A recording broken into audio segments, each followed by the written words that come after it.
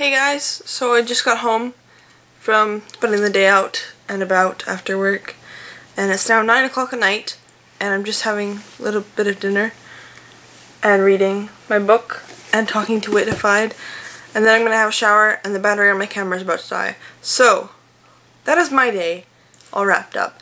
I'll show you a clip. I was gonna film at the farmer's market, and I'll show you a clip of that. And you'll realize why I didn't film at the farmer's market, because I probably would have got trampled to death or pushed down. So, anyhow, bye!